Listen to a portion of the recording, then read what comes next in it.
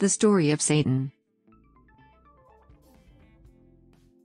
Did you know the first battle ever fought occurred in heaven and continues on earth today?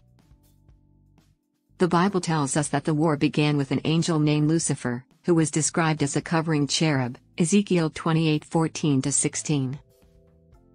A covering cherub, according to Exodus 25:14-20, is an angel that stood in the very presence of God, covering the ark of the testimony, in which lay the law of God.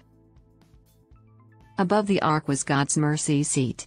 These earthly replicas were designed to teach heavenly realities, see Hebrews 8:1-5. This image shows us the foundation of God's throne, the mercy seat, in heaven was His law, Ark of the Covenant. And Lucifer was once an angel that stood closest to the throne of God.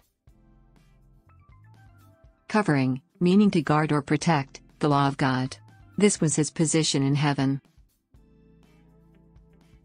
All was at peace until iniquity was found in Lucifer, Ezekiel 28:15.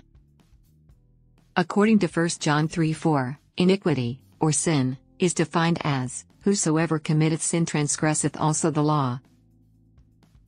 For sin is the transgression of the law. Lucifer, the angel that was to guard the law of God. The foundation of God's government, turned against that very law, which resulted in the introduction of sin into the heavenly atmosphere. Lucifer, like a master politician, argued that heavenly angels had no need for a law because they were already holy.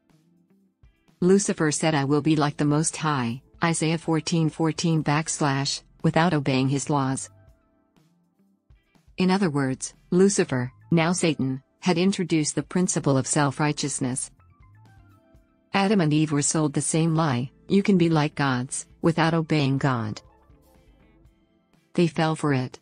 As a result, humanity became rebels of the kingdom of heaven. For to be carnally minded is death, but to be spiritually minded is life and peace. Because the carnal mind is enmity against God, for it is not subject to the law of God, neither indeed can be, Romans 8:6-8. This is the dividing line between those who will be loyal subjects of the throne of heaven, and those who refuse to acknowledge and strive to live by God's law. Hence John wrote, "He that saith, I know him, and keepeth not his commandments, is a liar, and the truth is not in him." 1 John 2:4. Even the prophet Daniel recognized this division of forces when he wrote, "And such as do wickedly against the covenant shall he corrupt by flatteries. But the people that do know their God shall be strong, and do exploits." Daniel 11:32. Yes, as Lucifer flattered the angels in heaven with the thought they were naturally good, so he seeks to flatter people today.